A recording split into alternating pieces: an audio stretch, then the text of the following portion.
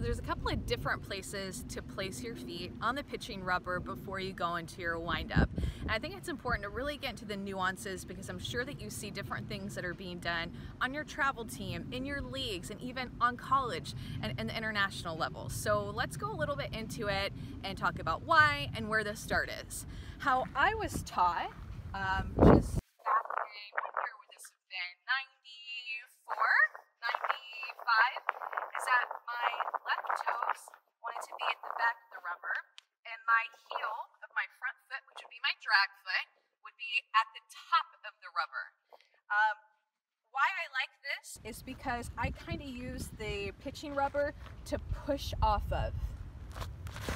Like, I like that I could kind of lift my heel and get good push there. And also, usually in like your guys' fields that you're playing at, there's like a little bit of a dip here, and I like to use that to my advantage. I didn't like for it to be too deep, but I honestly didn't like for it just to be flat because I like that push off of the pitching rubber.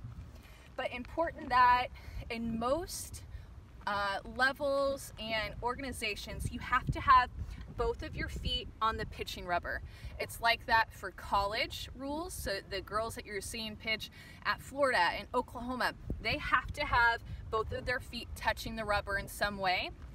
This would be illegal if the umpire saw it because this foot is not touching. Now where it gets a little bit tricky, and stay with me here because this is a little bit advanced, you probably see some of them take a slight step forward.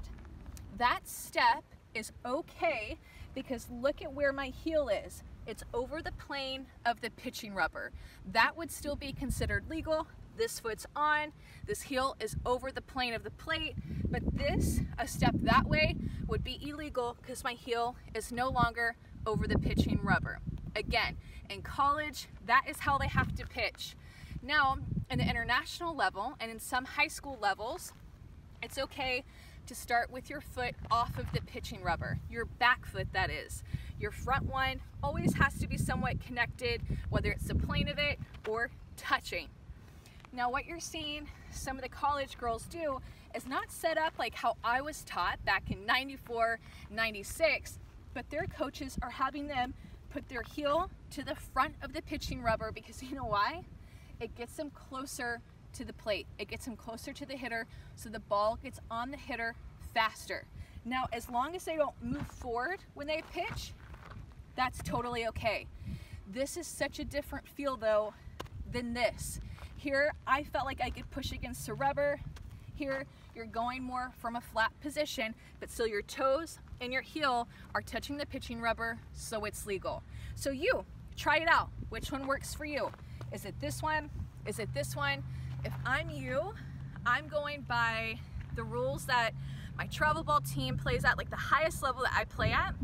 That's how I want to practice, and that's how I want to execute my footwork in a game. If my high school, whenever I was playing, it was okay for that back foot to be off, just like a lot of high schools probably in your area with the rules, but I didn't play like that in games. I didn't want to practice something to where I would then have to change it once I got to tournament ball and my travel level competition.